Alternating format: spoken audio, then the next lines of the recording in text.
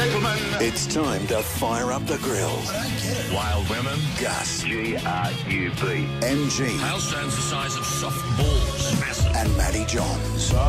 Triple M Breakfast. Make me feel so young. The Grill Team. Oh, my God. Monday. Wow. Good morning, gentlemen. How are we today? Yeah, not going okay, are we? I tell you what a weekend of football. Now there's 6 left. Of course, the Dragons and South Sydney depart. South Sydney's last month of football. Their fans must have been watching yesterday saying, boy, oh boy, isn't 12 months a long time? Sure is. The momentum they had last year compared to, well, basically they've gone down the tubes, haven't they? Been flogged by the Doggies, the Broncos, the Roosters, and now the Sharkies. We'll talk about that recovery session, but there's far more. Pressing matter. Okay, guys. This much is it. sadder story. Let me set this up. St Mary's ground. The Balmain UTS Tigers up against the Northwest Polecats. What is the Polecat? Is that a G up? The Polecat is what is the Polecat? That's a cat that climbs up a pole. That's jail talk, isn't it? It could be. Well, that's the Pawn King, our producer, who's actually the boss today. Because we've seen off another boss, boys. In the last month, we've taken 2 down. Well, this one, though, but legitimate. Like Matty White, our new boss, who's doing a fantastic job. He's had a day off. He's a good one. He's a keeper. He's got to read my book. He's got to read my day off manual. You don't have Mondays or Fridays off, Whitey. Oh, God. And if you go for 1 day off, you've got to go for 2 days. Oh, Let's get the Pawn King in because they won the minor premiership by 8 points. Absolutely hot, raving favourites. And raving something. I What exactly? think they were raging. What happened, Maxie? Well, I brought MG down to, give the boys a bit of a pep up. It's a good idea. And his opening line was, I was here 2 weeks ago for the under-14s, their grand final, and they lost by 40 points. Well, that's a good start. Not a good start, MG, considering most footballers are superstitious. Okay, so then what happened then? He gave the jerseys away. Let me reiterate. Excuse me, mate. We're talking to Max here. Okay. What happened, mate? Yeah, he had a little bit of a chat, what we needed to do on grand final day, gave away the jerseys, and then we lost 20-16. No, but what was the score at half-time? 20-0. So half the football to bleed MG out of your system. I made a lasting impression, which was great. No, I tried to make the fact that I wasn't the 14s, I was the C grade team, and even though you get somebody in to give jerseys, I don't know why people get someone in like an ex-player. It's odd, isn't it? It is because you change the whole... No, but you guys wouldn't understand because you're big deals. But no, we're not big deals. The thing is that we've remembered how you guys playing footy, so it's a big thing for you to come and give us a jersey. Yeah, but why would you change your routine from week to week the whole year? Mate, I did him a favour, and obviously it didn't work. And I apologise to your team. I'll never do it again. But they lost 20-0 in the first half after your inspirational work. Yeah, apparently after they all settled down, they lost, and a couple of Max's mates said, "What'd you get him in for?" Well, at least you never have to do the job again, MJ. Oftentimes you get asked. I get asked sometimes, so can you come and give the word? I said, no. Nah, mate, because you know what, mate? Honestly, I don't want to even go anywhere near your side, mate. No one held any responsibility. Sunday Sports Roundup here on Alive 90.5, where it's 19 minutes to 3. I'm Gordon Allen, and joining us live online now, not quite sure how good the celebrations are, but Rob Weisback, the president of the Norwest Polecats Rugby League Club up there at Kellyville. Rob, great win yesterday in the grand final, and congratulations. Thanks, Gordon. Well, we've also got here Dan Jackson, our coach, so he's decided to jump on the interview too. But yeah, thank you very much. Well, mate, it was a bad day for UTS there in the Student Tertiary Rugby League because they were in first and second grade. We'll just quickly look at second grade. The Cumberland Beavers. Well, of course, last weekend they defeated the Polecats 23-22 in the final there. But yesterday in the grand final, the Beavers 26 defeated UTS 22 in second grade. So a good win there to the Cumberland Beavers, who play just down the road at Ollie Webb Reserve.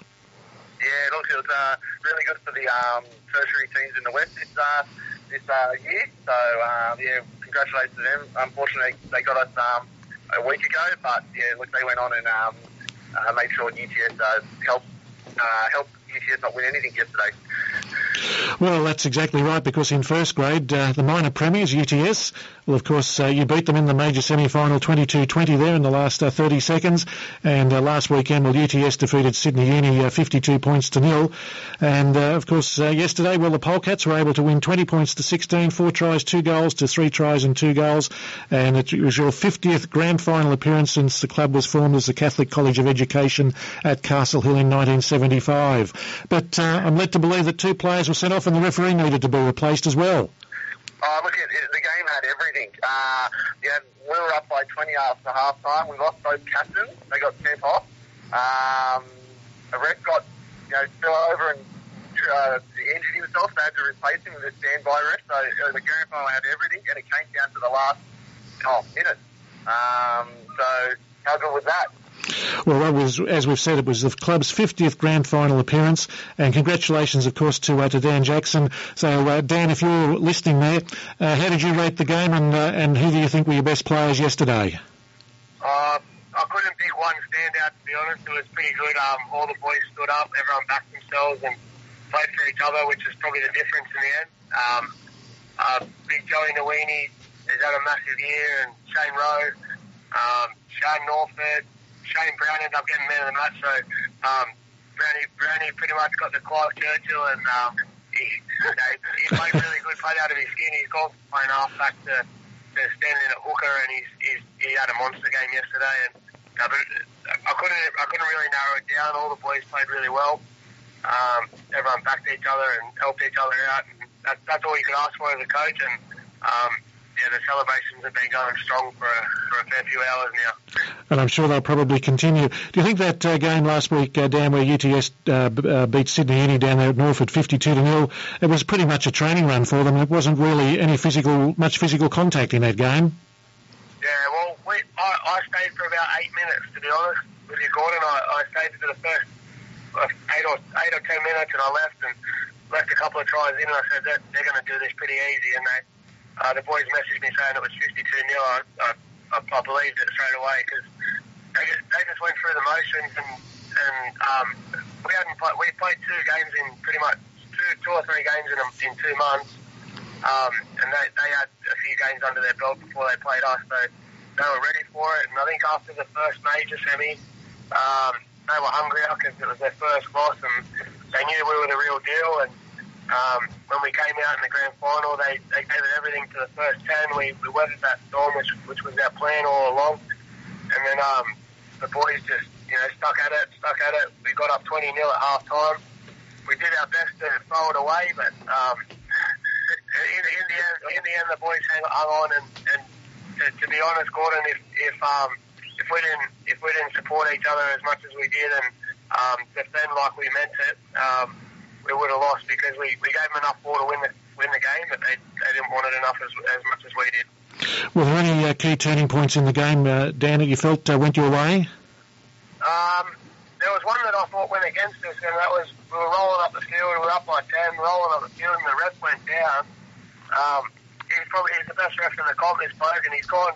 Only a young bloke went down with a rolled ankle, and as soon as he went down, I was a bit worried because the bloke that come on, we weren't very fond of him since earlier in the year, and he's come on and he stamped his authority early with a couple of dodgy calls for them.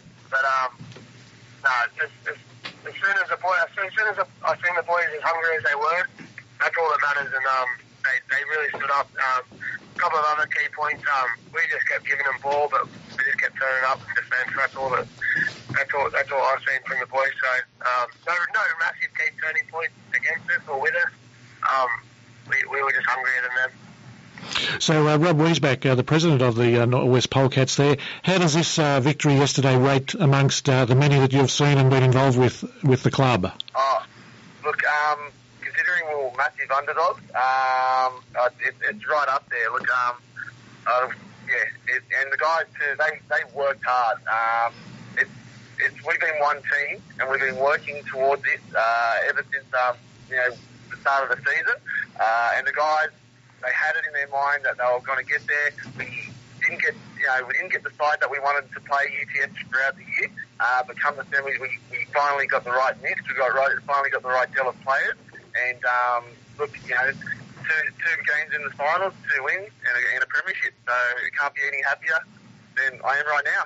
No, it's a fantastic season for the North West Polecats. And Rob, where to from here now for the Polecats? Look, well, we've already got Dan Jackson saying he's coming back next year to try and go back-to-back, I hope. And hopefully we can retain all our players. And, hopefully go on from here. Well, certainly, let's hope that it will be probably the 51st grand final appearance for the club since it was formed in 1975 as the Catholic College of Education there at Castle Hill. And I have no doubt, Rob, that the refereeing would have been par excellence from the University Cup Referees Association. Being an old group, I'll have to say yes to you, Gordon. just say you can get me back on the radio, mate. Thanks very much, Rob. And Dan Jackson, coach of the Northwest Polecats, well done on that victory yesterday in the grand final in the Student Tertiary Rugby League competition. And, of course, as you said, Rob, well, out west, the Polecats first grade premiers and the Cumberland Beavers down there at Ollie Webb second grade. Well done to both clubs, and enjoy your celebrations, and look forward to talking to you later. Thanks, Gordon, mate. Have a great day. No problems. Thanks, Dan. Yeah. Well, live rugby league there itself with the boys still celebrating up at Kellyville Park there. Well done to the Polecats and, of course, the Cumberland Beavers in the Student Tertiary Rugby League competition here on Sunday Sports Roundup, where it's coming up to 10 minutes to 3. Adam, live scores. Let's go around the different venues, and then Dave, Rod, you'll be talking...